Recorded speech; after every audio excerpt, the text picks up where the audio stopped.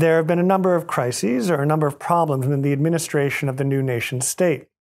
There's a tremendous war debt that is not being paid off. The individual states each has their own debt and are in bankruptcy or getting close to bankruptcy. Then you have problems such as in Massachusetts, where the state government is ineffectual to the point where there are uprisings and there is unrest among many people, what we call Shays' Rebellion.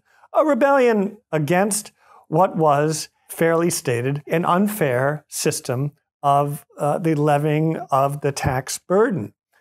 And there was no mechanism within the Constitution for a minority, such as Shays' followers, to change the law in Massachusetts. And so they protest and they take up guns and the like. The United States had no power to create a national army to act within the states. This, too, was one of the weaknesses of the Articles of the Confederation.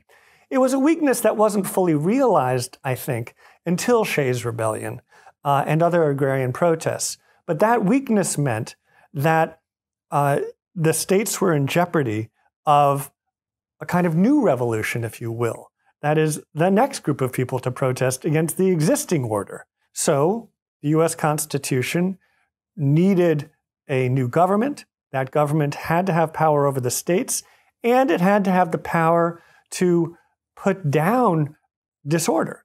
In effect, to make sure that the next American Revolution didn't come too soon.